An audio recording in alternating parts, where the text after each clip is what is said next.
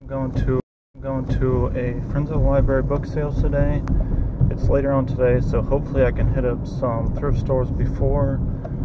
It's about a 2-hour drive away, so that's about the maximum I'll go for a book sale. A Friends of the Library book sale today. It's later on today, so hopefully I can hit up some thrift stores before. It's about a 2-hour drive away, so that's about the maximum I'll go for a book sale. So I just got done. I'm heading back home from the book sale. The best thing that happened though was I found a $50 book at a Goodwill right before I went to the sale. This book sale is kind of strange because they charged you $5 for a bag, and then they charged you again $8 every time you filled that bag up. Again, this was the first day of the sale, so they had a bag deal on the first day of the sale. But there were about 5 or 6 people there scanning books.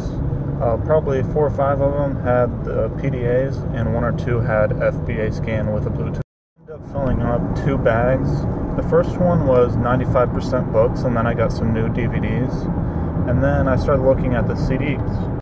Looking at the CDs, I found out that a lot of them didn't have barcodes on them because they were owned by the library. And these bags that they gave were so huge that I just started putting CDs in bags, and I probably got 100 CDs.